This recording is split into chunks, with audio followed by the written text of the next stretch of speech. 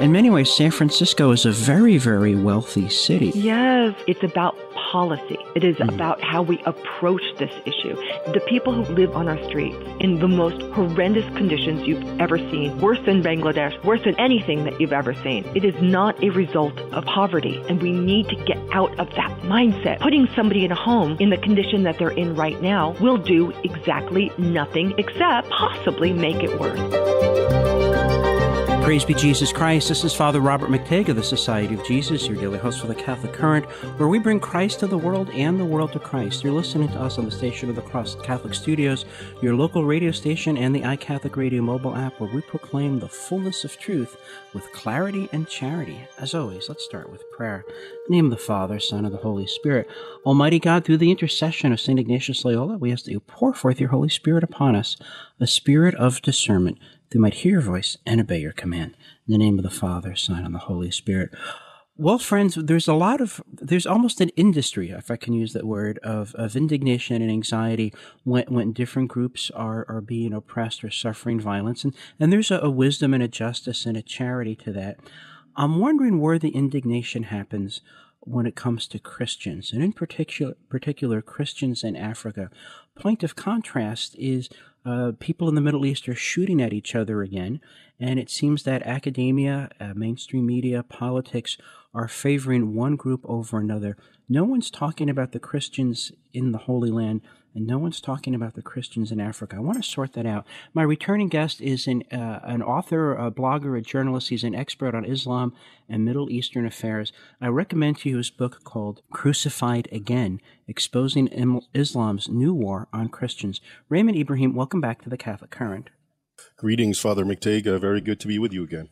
Raymond, it seems to me that people have been killing each other in the Middle East since Cain and Abel. In a certain sense, that's not new.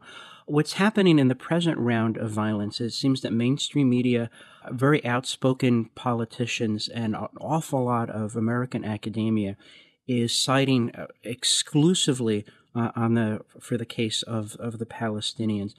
I've tried to understand what's going on there, and I gave up. I can't figure it out. I don't know who the players are. I know to say which ones were in the black hats and which ones were in the white hats is too simplistic. They're good guys and bad guys everywhere and in every group. Help us to understand what's going on right now in Israel and Palestine, because I want to use that as a point of departure for discussion of when Christians suffer around the world. Sure, very good.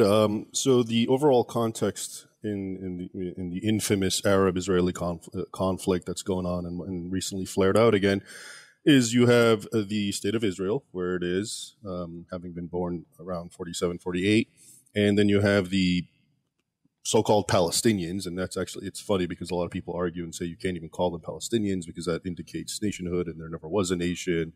They're just Arabs who lived in that part of the Ottoman Empire before it was, taken over by colonial powers, et cetera, et cetera. And so you have this conflict that the Palestinians are not being absorbed by their fellow Arab Muslim neighboring nations who they are very closely related to. And as I said before, there was no idea as you're a Palestinian. People there could have been merged with Syrians and Jordanians and Arabs and so forth in the general context, but they're not being absorbed, and that's for political purposes from the Arab Muslim world. They're being used as tools, weapons against Israel. So they, lamentably, they're the ones who are stuck in the middle, the average general Palestinian. And then it's all exacerbated because you have Hamas, you have Hezbollah, bona fide terrorist organizations who are operating there and engaged in terrorist activities against Israel. And then when Israel defends itself or gets provoked into conflict from these terrorist organizations, the same terrorist groups actually go in and merge and hide amongst the civilian Palestinian population. And so you get this, what's called collateral damage, unfortunately. Mm-hmm. And then that's, of course, what the media and everyone else grabs onto and ignores the general context of a sovereign nation defending itself against terrorist attacks. And doing whatever it can, and the fact that the terrorists themselves are using the Palestinian people as human shields, making it very difficult for Israel to actually distinguish and separate, and it's being done intentionally. So that's really the situation that's going on. And also, to take it a step deeper, and see it from an Islamic theological paradigm, the clerics and Muslim clerics all around the world, Palestinians and non-Palestinians, have made it clear that there can never be peace with Israel, that Israel must be pushed into the sea, as they say, and driven out, and they even use genocidal terms and so forth. So that really obviously doesn't help when the whole theological matrix behind their logic is such that there can be no peace, and really puts Israel in a hard and difficult situation if it wants to exist. So that's and this is why it's been going on for decades, the Arab-Israeli conflict, and this is why I don't really necessarily see any light at the end of the tunnel. I foresee more of this, unfortunately, and it's due to this stance from the Muslim population around the world, the Arab one specifically, at not wanting peace at any cost. And you'll recall, they engage in deceptions. Yasser Arafat, for example, the PLO leader from way back, there's a time where he made a peace with Israel, and he was criticized for it. And then he said something that was very cryptic, and most people wouldn't understand it. But he said something, I'm merely copying the Hudaybah pact that the Prophet did. And long story short, Muhammad at one point made peace with pagans who were his theological enemies, but Muhammad only did it temporarily because he was weak. And the idea is, once I'm strong enough, I will renege and I will go on the offensive. So, you see, I find that this fascinating because, as I said, in what's trying to be foisted upon popular imagination is there's one group of innocent victims thirsting for justice, and there's one group that's rapacious oppressors. Right.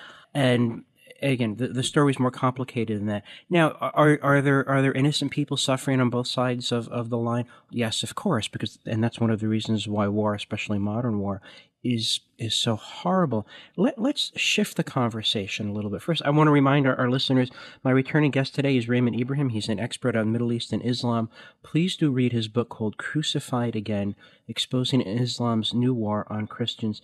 You have been tracking the persecution of Christians around the world. Sadly, it doesn't seem that you're going to be running out of new events anytime soon. And while people rightly are concerned, say, about the Tibetans or the Uyghurs and so on, there seems to be a resounding silence about the brutal persecution of Christians, especially in the African continent. Why is that? Why does there seem to be selective indignation and selective concern in popular culture and mass media? Well, at first, that is precisely why one must take with a grain of salt what the media says, going back, let's say, to the Arab-Palestinian the Israeli-Palestinian conflict, because it is very selective and it is very narrative-driven. So the end narrative that they want to present is what decides what they will report or what conflict they will report.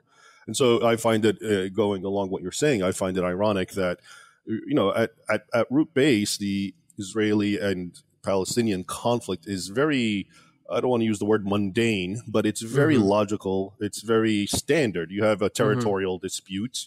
You have terrorist attacks. You have a nation trying to combat terrorist attacks. Then you have collateral damage in between. So all of this is nothing spectacular. It's lamentable, but it's not something strange. But so I find it interesting that, and yet, when you have an exponentially greater number of people who are being slaughtered, and not for any mundane reasons, but for highly existential or actually theological reasons, because they're Christians and no other reason, that doesn't even get reported. People don't know that. I was reading a story recently that a very prominent former presidential candidate said, "We shall defend the rights of Muslims around the world." Well, I'm all in favor of human rights being defended because I'm a human myself and I like my human rights. But I don't see any ringing announcement. We have to protect the interests of Christians around the world. Let's speculate for a moment. What would happen, say, in mainstream media if someone very prominent in American politics called for global vigilance in the defense of the rights of Christians? What do you think would happen next? There'd be a lot of so-called triggered people out there because that just flies in the face of the mainstream acceptable narrative.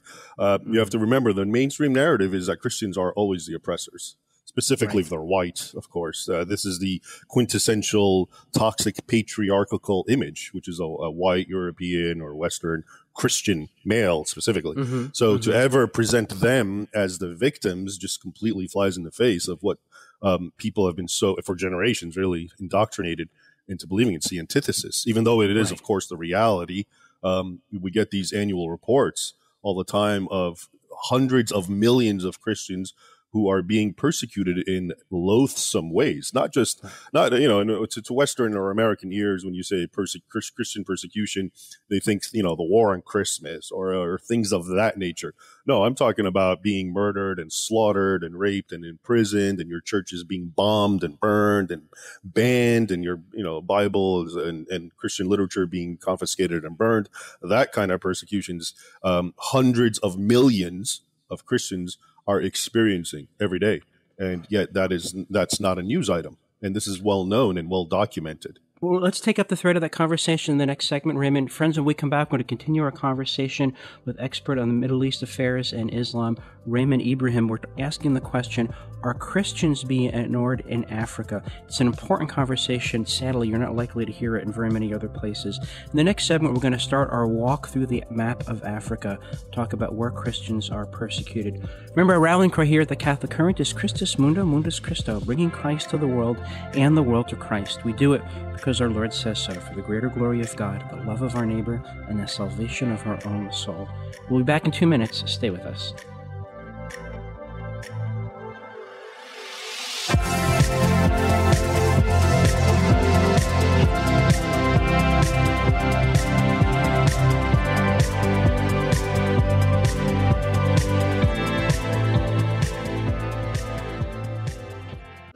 Jesus 911, now weekdays at 2 p.m. Eastern. My name is Jesse Romero. I'm a retired Los Angeles cop. I'm a Catholic lay evangelist. My show on spiritual warfare is called Jesus 911, where you got 3 retired LA cops, Ruben Nava, Eddie Chavez, talking about the Catholic faith and teaching you spiritual warfare, how to defend yourself against the devil, the world, and the flesh. Catch the Soul Patrol, Jesus 911, 2 p.m. Eastern, 11 a.m. Pacific, on the Station of the Cross and the iCatholic Radio mobile app. You're listening to the Catholic Current with Father Robert Matej from the Station of the Cross Catholic Media Network. Stay connected with the show, our guests and topics, by following the show on Twitter and Gab. Just search for The Catholic Current. Praise be Jesus Christ. This is Father Robert Matej of the Society of Jesus, your daily host for the Catholic Current, where we bring Christ to the world and the world to Christ. You're listening to us on the Station of the Cross Studios, your local radio station, and the iCatholic Radio mobile app, where we proclaim the fullness of truth with clarity and charity. My returning guest today is Raymond Ibrahim. He's an expert on Middle Eastern and Islamic affairs, author of the important book called Crucified Again, Exposing Islam's New War on Christians. We're asking the questions, are Christians being ignored in Africa? And Raymond, I know that the short answer to that is yes. I want to jump around a bit of the map of Africa. So let's start up in the north in Egypt. There have been Christians in Egypt since there have been Christians. It's an ancient community with a long, noble tradition. It's not doing too well these days, and it hasn't been doing too well for quite some time. Fill us in on the details, please. Sure, Father Matej. As you note, it was one of the earliest Christian nations, and heavily Christian, actually. In fact, as you know, if you go back to the Christian councils, the early fathers and so forth, so many of them come from Egypt, and most people don't realize that, such as Athanasius and Nicene Creed and all that. Anyway, Islam comes in the 7th century, sweeps through in North Africa, beginning, of course, in Egypt, ends up in Morocco, into Spain, and so forth. Egypt just completely gets devastated, and this is found in the primary sources, including the Islamic primary sources, who make it a point to extol how the Muslim victors vanquished the Christian infidels, destroyed their churches, etc., etc. They took the jizya, which is all based on Quran 9:29, fight the people of the book, Christians and Jews, until they pay jizya, tribute, and feel themselves subdued. Okay, so that goes on, and the Christian, and there's so many different epics that people are unaware of. So under the Mamluk Empire, for example, and the Mamluks were basically slave soldiers who took over Egypt. The Christians there, this is actually when the Coptic language died off because they were forbidden and banned from using it. And this is why now it's just relegated to liturgical context. And Egyptians, Copts, speak Arabic, of course. And their churches, again, were destroyed and all this. Even people like Saladin, who's often presented in the West as some kind of magnanimous Muslim ruler, you dig in the real sources and you find that he commanded that all Coptic churches have mud thrown on them, all their crosses be broken off. He had Christians crucified and so forth. So this sort of thing goes on and on and on. And then Egypt goes from a 95% or actually 99%. It was all Christian, actually, when Islam came, except for a small Jewish minority, mostly in Alexandria. But from that point, it goes down to what they say now. I mean, if you listen to the government, it's as little as 5%. The Copts themselves say they're 15%. Most people go with 10%. Okay, but now you come to the modern context, and it's still the same thing. And what I'm saying really applies to every Muslim nation. But Egypt is a good paradigm. So what you have is you got the government, which itself enforces certain what we would call discriminatory measures. The Constitution, for example, says that Sharia, which is Islamic law, is a principal source of legislation. That itself is problematic since Sharia is inherently anti-Christian.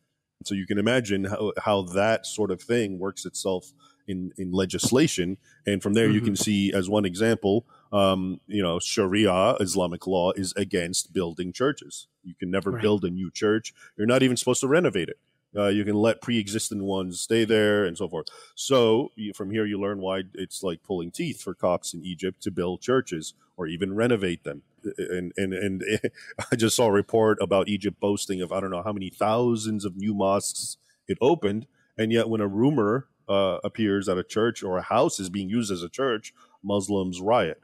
Anyway, so you have the authorities and the Constitution. Then you have the mob, which goes to that latter point, who, if they see some sort of infraction, like a church being opened or a Coptic Christian man dating a Muslim woman, which again, it goes against Sharia, they riot and rise up. And maybe you recall this 70-year-old Christian woman who was stripped naked and paraded in Egypt and mocked and spat on. Her crime is that her son was accused of dating a Muslim woman. And she, of course, never got justice, even though all the men who did that to her are well known and their names and their faces are recorded. Raymond, that was all ignored. That story of that public humiliation and violent abuse of an innocent Christian elderly woman in Egypt, if I were going to, where would I look for public denunciation from Western feminists? They don't even know about it. Where would I find exactly. that? You're not going to find it. Because she doesn't fit. I wonder why that is. She doesn't fit.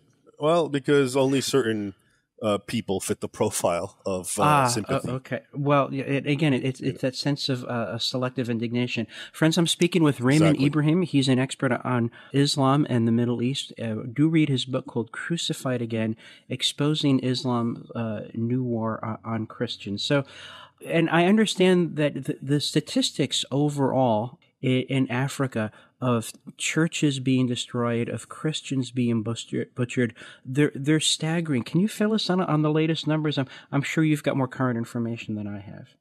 Sure. So I was just giving you the soft stuff in Egypt, which is churches and discrimination. But even in Egypt, you get the slaughter and from ISIS, but not even ISIS, even just radical so-called Muslims. And the most recent one actually happened about a month ago in Giza, in Gaza. Where ISIS, they produced a video, and in it, they have a Christian man kneeling, and they shoot him in the back of the head. But before they do that, they actually quote Quran 9:29, which is about taking tribute or money and how they must feel humiliated. And then he shoots him in the back of the head. Now, going down, let's say, sub-Saharan Africa, this is a nightmare.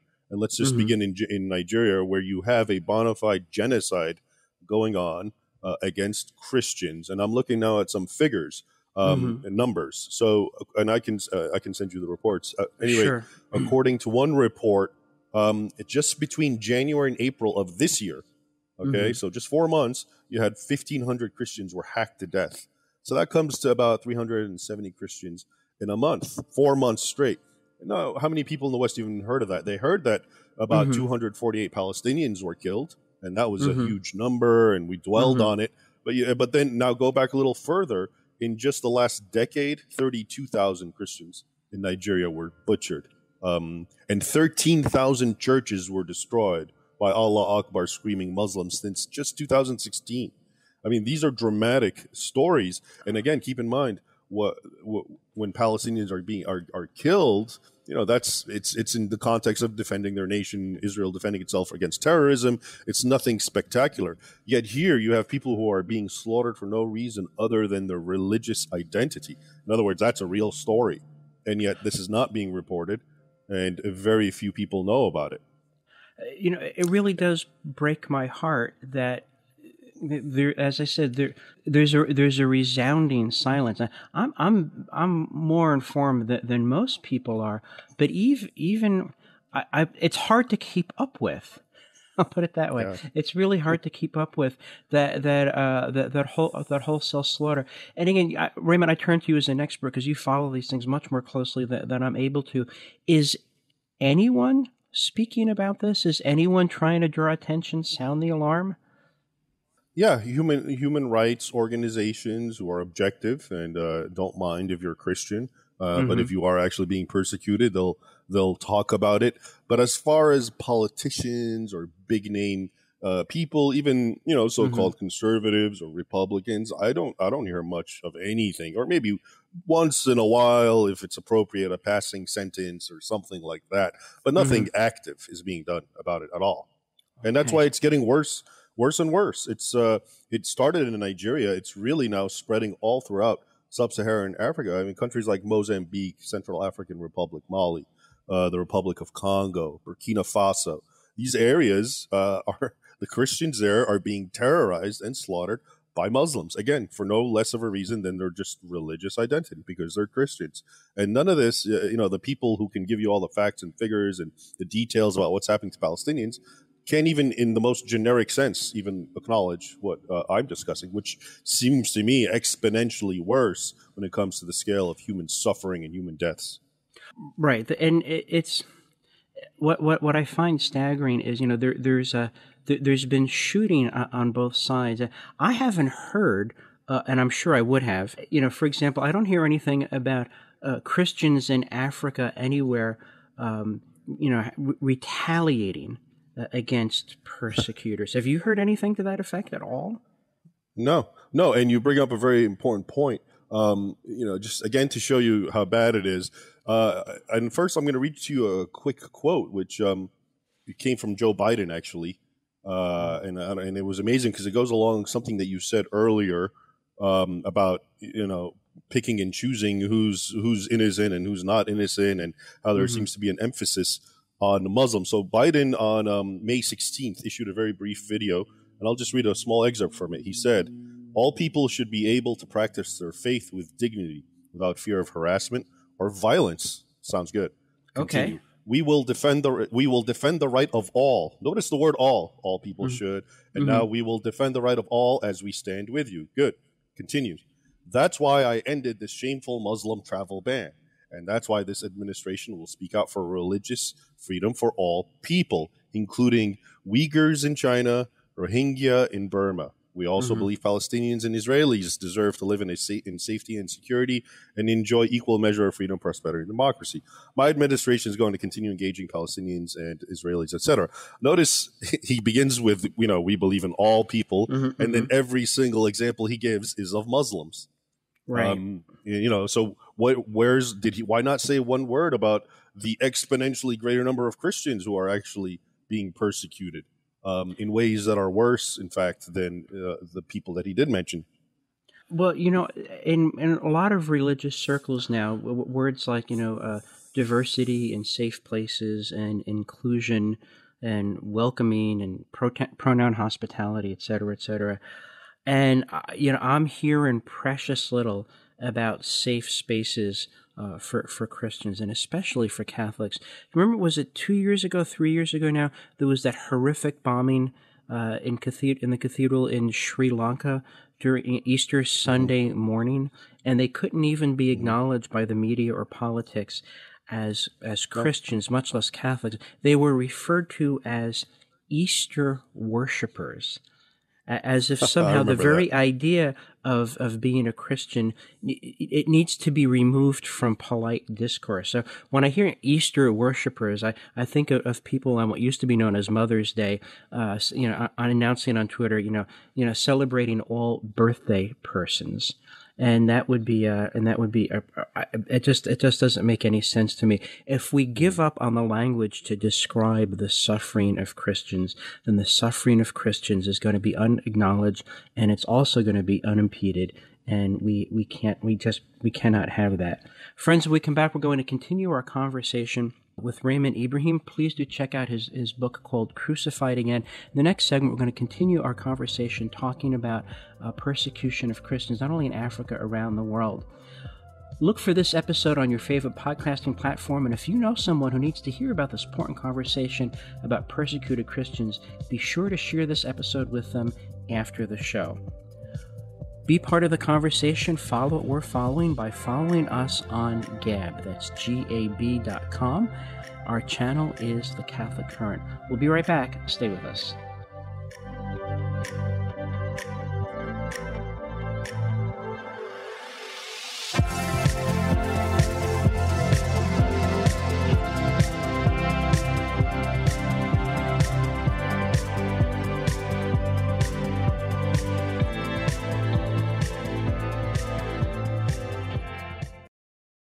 This is The Catholic Current from the Station of the Cross Catholic Media Network. Catch up on an episode you've missed or share them with your family or friends. The Catholic Current is podcasted wherever you enjoy listening. Apple Podcasts, Google Play, Spotify, Stitcher, TuneIn, and the iCatholic Radio mobile app. Praise be Jesus Christ. This is Father Robert McTague of the Society of Jesus, your daily host for the Catholic Current, where we bring Christ to the world and the world to Christ. You're listening to us from the Station of the Cross Studios, your local radio station, and the iCatholic Radio mobile app, where we proclaim the fullness of truth with clarity and charity. My returning guest today is Raymond Ibrahim. He's an expert in Middle Eastern affairs and Islam. Do read his important book called Crucified Again, Exposing Islam's New War on Christians. Raymond, we were talking in the last segment about the persecution of Christians in Africa, how they're going unnoticed, and yet there was a recent federal announcement that the present federal paradigm would be securing the rights of all, especially Muslims. And he mentioned different Muslim groups around the world, the Uyghurs in China, the Rohingya in Myanmar. You had something to add about that. What was that, please? Absolutely. So you were saying, for example, how have I heard of Christians who are being persecuted retaliating? And my answer, of course, is no. And so now the groups that the West and Biden and the mainstream media focus on as being abused and persecuted, as in the Uyghurs and the Rohingya and the Palestinians, what they're not telling you is that those people, like most Muslim minorities who live somehow around non-Muslims, are actually engaged in terrorist activity, subversion, and constantly agitating. So the Uyghurs in China, of course, we're now, to us, the Chinese are the communists and so forth. And I agree. And one should not necessarily believe what they say, but they are actually issued a lot of reports of how the Uyghurs engage in terrorist activity. And for someone who keeps track on Muslim behavior throughout the centuries, I would believe that, because this is the same thing with the Rohingya.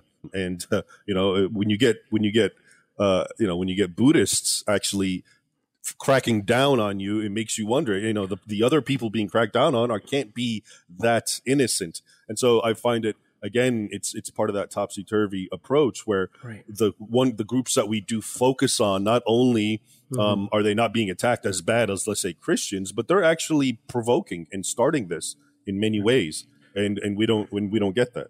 Right, Raymond. Of course, no one is advocating for the harming of innocent people. No, no one is calling for genocide of any kind. But again, I keep coming back to the idea of selective indignation, yes. And there seems to be precious little indignation on behalf of persecuted Christians anywhere. For example, white South African farmers who are Christians who have a long tradition of being able to grow food anywhere. They've got a ferocious work ethic. They're being slaughtered. Not only is their slaughter not being reported, they can't get visas. No one wants to take them in. Even in countries that are, stand at their borders and saying all are welcome, nobody wants white South African farmers. I suspect it's because they're Christians. What do you think? Well, it's something else you said. They're also white. And horror of horror, by being South Africans, that means they have a colonial past. So they are just the worst of the worst, and they have no right to open their mouth about anything. I'm not telling you what I think. I'm just saying how right. No, I understand. The people who claim they care about human rights think. And so it's the same thing, wherever you look, and this is, I guess, the ultimate point, and you get the media telling you about a death, you have to understand, and like you say, all deaths are bad, but when they tell you about a death, you have to know that there's countless deaths, sometimes much worse, that they're not telling you about. So obviously it's just all about their agenda. And we saw this dramatically here in America with the whole BLM, the George Floyd. So if one black man who's engaged in criminal activity gets shot by a policeman, that gets nonstop. But the fact that hundreds of innocent blacks, including children, die yearly by stray bullets from other blacks, that's not worth mentioning. That's nothing to talk about. You would almost think that the news stories were presented to promote an agenda or a narrative, but that would that would be too darkly cynical. Shame on me for even thinking. Maybe I should. That's too conspiratorial. Well, clearly it is that. Friends, I'm speaking with Raymond Ibrahim. He is an expert on Islam and Middle Eastern affairs. Check out his book called "Crucified Again: Exposing Islam's New War on Christians." You mentioned a lot of other African countries that don't get in the news very often in the West. Now, I know that persecution is fierce against Christians in Egypt, in Nigeria. Where are some of the other countries where Christians are suffering? Oh, Pakistan, if you want to leave Africa and go into Asia, Pakistan's a nightmare. And that place, it's really compounded in a very, disgusting way, the things that Christians suffer, because there's a lot of humiliation and sort of, the abuse is not just physical, or it's psychological almost. And it goes to the very top in their constitution. And a lot of it circulates around their blasphemy laws. Okay. I was going to ask you about that. Please spend some time with that, because I know every now and again in the UN there's something about, hey, we don't want people to be upset, so we got to have these blasphemy laws. Like, okay, I think blasphemy is bad, but this is something different, isn't it? Of course. Well, the blasphemy laws are basically, let's say Pakistan, which is really spearheading this movement, but other Muslim countries, of course, do it. But it's basically a way of silencing any criticism about Islam, because Lord knows there's a lot that one can poke holes at. And so they've created a law where you can't say anything negative about Muhammad, okay, even though their own scriptures are full of, questionable issues about Muhammad. And, of course, nothing about Islam, nothing about the Quran, nothing about anything that is Islamic. If you do, it's blasphemy and, death, instant death, or at least imprisonment. A Christian couple was recently released after, I think, a decade in prison. And that's supposed to be some sort of victory. Their whole life have been living in a dungeon, essentially, in Pakistan, and oftentimes what happens, and they know this, it's not because they even blaspheme. It's the fact that there's some vendetta. They have a quarrel with some Muslim doesn't like them for whatever. And all they have to do is accuse them. And that's the end of it. And then the Muslim mob rises up and the clerics start shrieking for their death. And then whether they like it or not, authorities arrest them. And that's the end of it. But it's ironic because, as you point out, here in the West, we're doing the same thing to ourselves. Inadvertently, we're censoring ourselves, let's say, on the topic of Islam. And the question you have to remember, it's not about me getting up and mocking Muhammad, going na na na. No, it's if I just pull up, if I write a scholarly article full of references from purely Islamic and Arabic sources, that's blasphemy, because it presents him in a negative way, even though it's an objective presentation based on the sources.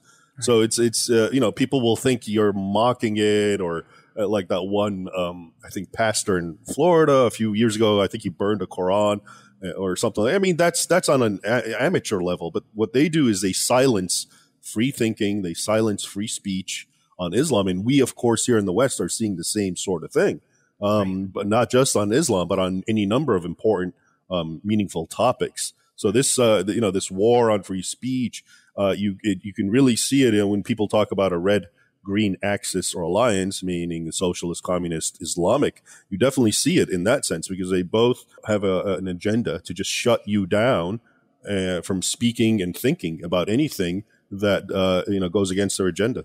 Raymond, I want to shift the focus of the conversation because the persecution of Christians in Africa and really around the world, it is a very terrible thing. And I think Americans tell themselves with a kind of sense of normalcy bias, well, it certainly couldn't happen here. It certainly couldn't happen in the West. It couldn't happen in what we call civilized countries. But now let's look at France. Church buildings and Christians, Catholics in particular, they're having a hard time in France these days. Have you been following these stories? Sure, I have. And, to really emphasize where I think you're going, as you know, I think for a decade I've been writing Muslim persecution of Christian reports, and it just I get all the stories I can from around the world on that theme, and most of them actually were from Africa and Asia and the Middle East and so forth. It's interesting because I'm getting more and more now, which are straight from Europe. So you're getting Muslims persecuting Christians in Europe, in France, in Germany, in Sweden. These are in the UK, of course. And it's, to me, it makes perfect sense because it's, I call it the rule of numbers, where you get more Muslims, you're going to get more Muslim phenomena. And so the sorts of things that are prevalent in Muslim majority nations, such as discrimination against Christians and so forth, once a European nation is, let's say it has 10% Muslims, which I think is the case with France, well, you're going to get 10% of that. And we're seeing it, as you mentioned, the churches, I believe it's, last I checked, I think it's probably worse now, at least 2 churches every day were somehow being vandalized, desecrated, their cross is being, and really disgusting things like they'll make the sign of the cross out of human dung. They'll urinate on it, things that don't seem indigenous to Europe, but are in fact rather indigenous, and I see very often in the Islamic world happening to churches. Because some people argue, how do you know it's Muslims, but it's the same telltale signs. Well, it certainly doesn't sound like the Quakers I've met or read about. I'll put it that way. Raymond, a couple of years ago, I saw a video that was taken off of YouTube, and I want you to interpret the video and why it was removed. It showed preparations for Christmas, and in Poland, it showed children parading down the street, and there was the Holy Family, and there was Father Christmas, and so on. And then in Germany, there were car barricades and high hurricane fences around Christmas trees with armed guards around them. And YouTube took it off. Why is it Poland prepares for Christmas one way, Germany prepares for it another way, and then YouTube decided to remove the video? Help me understand what I saw. Well, Poland is extremely anti-Muslim immigration into their country. They've made it very clear that they're a Catholic Christian country. They're not going to water down their faith for anyone, and they don't want people who hate their faith or who attack. So they get it seems to me. Germany, on the other hand, is has one of the very largest Muslim, probably the largest recent migrant Muslim population, many millions. And so that's why in Poland, they can celebrate Christmas without any problems. They don't have terrorism in Poland. And in Germany, it's the place is racked with it. And if every time I read, of course, Christmas trees get attacked, they get burned. Churches, I've read several, last Christmas, or Easter, and Christmas, but in Easter, more recently, several anecdotes of Muslims walking in during Easter service in the church and screaming Allah Akbar and, engaging in other profanations and so forth. So that's the reason. And that's also why YouTube's taking it down, because it doesn't want people to connect the dots and realize that, one country is living in peace and another is not. And it all has to do with one country not taking in a certain group of the world's population and another group taking it in. It's easily deduced. So they have to, of course, like all of the media and social media, suppress it in favor of their own narrative. Well, and I think, if memory serves, Hungary is adopting a similar policy towards national identity, faith, and so on. I mean, Poland recently consecrated the nation to Christ as King of Poland. And, Hungary was under Muslim occupation for a good long time, wasn't it? Do you think that memory might be driving their policies? Oh, it definitely is. They say it. The Hungarian Orban, I believe his name is, or if I'm pronouncing it correctly, he said that oftentimes. He says, we don't want migrants because we have a long experience with Muslims, and we see what's happening today, and we see the continuity, and we just want to live peacefully and safely. And it's funny because these people, the Polish leadership and Hungarian, they're really liked by their people, and because of these policies that they take, which are about their nations first. It's not about open doors and bringing in migrants, but in the Western media, they are. If you don't know what we're talking about, these guys are presented as basically Nazis, evil, racists, and so forth. And I know the Prime Minister of Hungary caused a stir because he didn't have the door slammed in his face when he went to London to meet with the Prime Minister. Friends, when we come back, we're going to continue our conversation with Raymond Ibrahim. We're talking about persecutions of Christians in Africa and around the world and why they're largely being ignored. In the next segment, we're going to be talking about what you need to know and what it is that you can do. We'll be right back. Stay with us.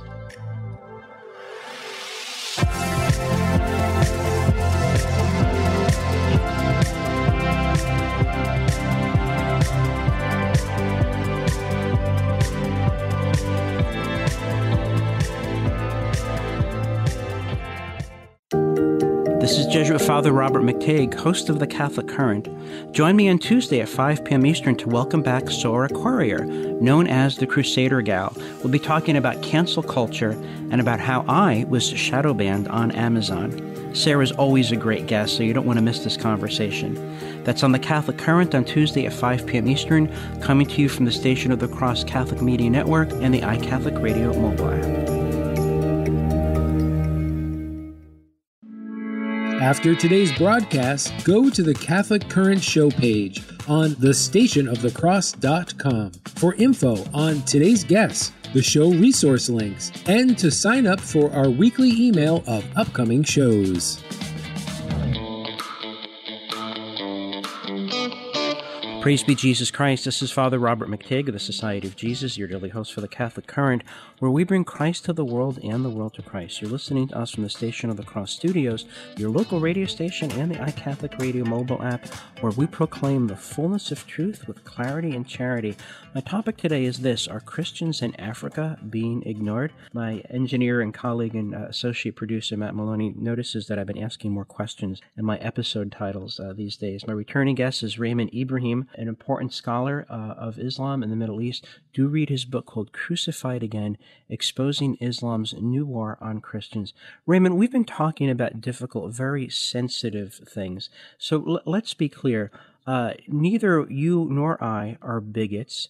We don't hate people. We're not advocating for violence against innocent people. We're not purveyors of genocide.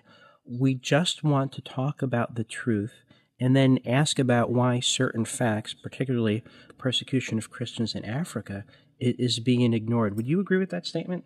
Oh, absolutely. And and to just clarify, my complaint is not that, let's say, the media should not talk about Palestinians or Uyghurs or Rohingya. My complaint is that there's much worse going on in terms of human deaths, numbers, and the actual quantity, and the reason they're not being killed because Christians are not being killed because they're engaged in terrorist activities or subversive activities or over land disputes. They're being killed because of who they are. So it seems to me that's a much bigger story, and yet we're not getting it at all. And so it's by all means, report about what's happening to Muslims and Palestinians. I have no problem with that. But it seems hypocritical to ignore the much larger story. And then when I see such hypocrisy, then I start thinking, well, there's an agenda, and then how trustworthy is the media to start with anyway. So yes, I'm all for all lives, not just Black lives, but all lives, all religions. Okay. Mm-hmm. But I don't like the picking and choosing that the media and people do. which I find discriminatory. Right. Well, there seems to be an amnesia.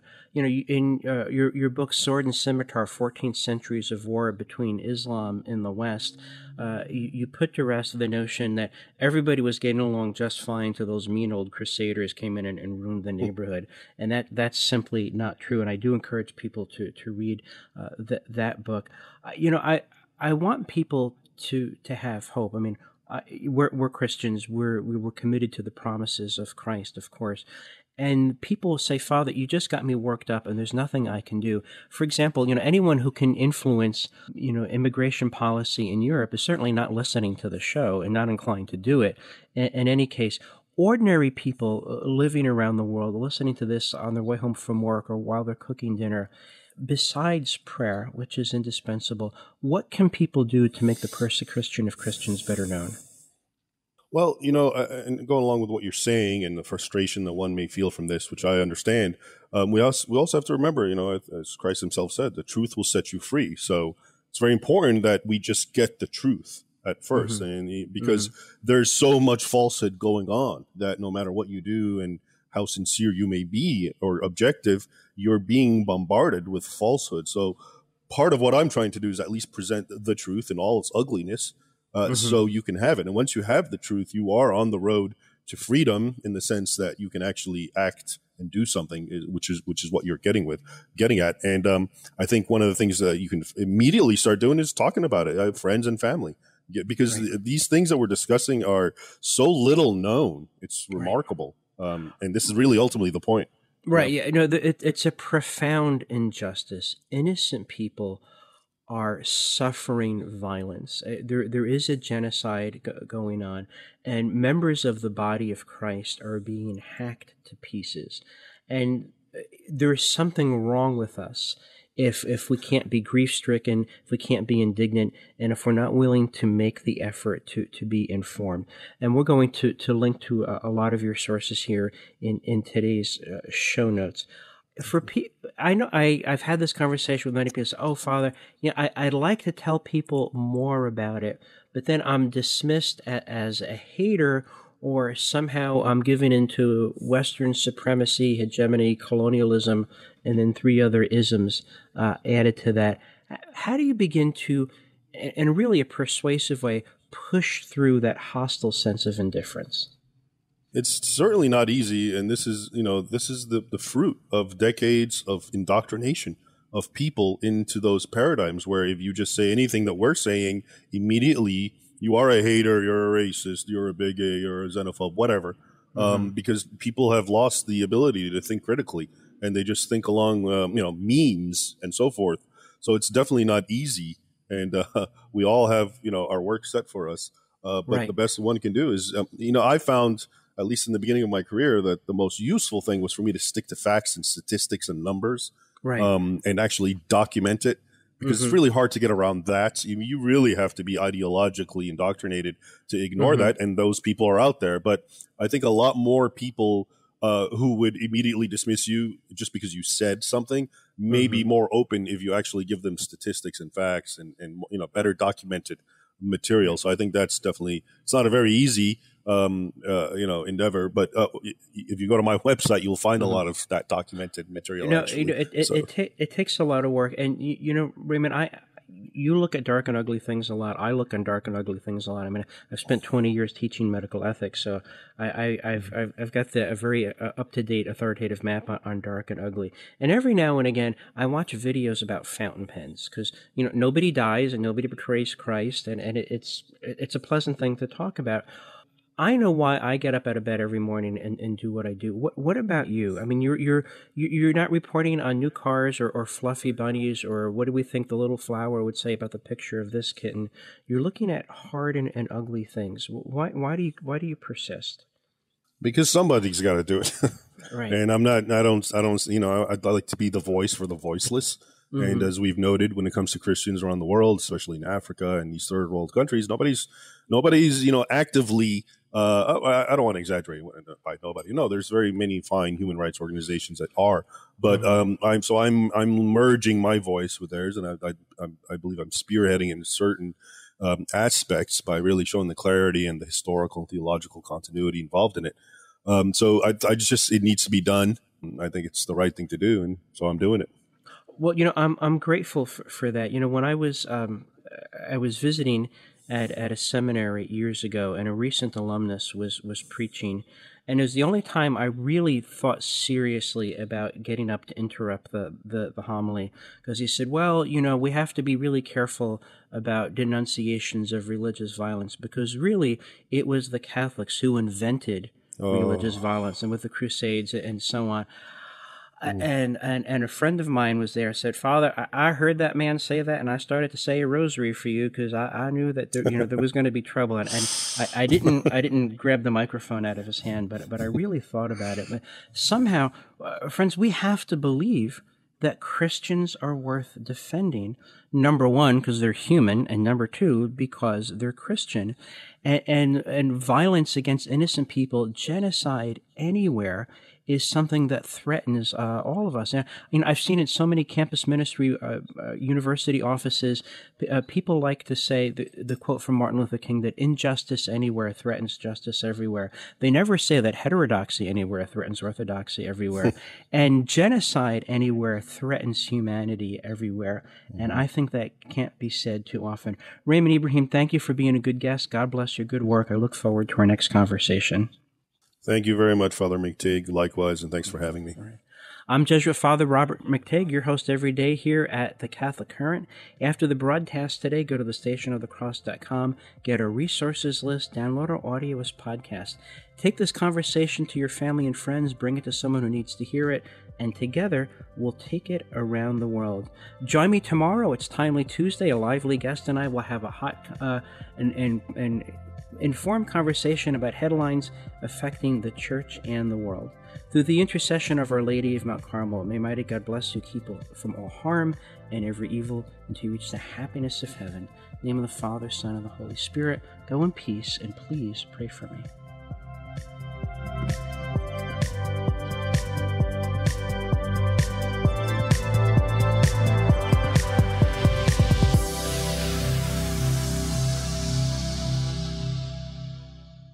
Thank you for listening to this podcast brought to you by thestationofthecross.com, a listener-funded nonprofit organization. If this podcast has helped you in your spiritual journey, please prayerfully consider donating at thestationofthecross.com by calling 1-877-888-6279 or through our free iCatholic Radio mobile app.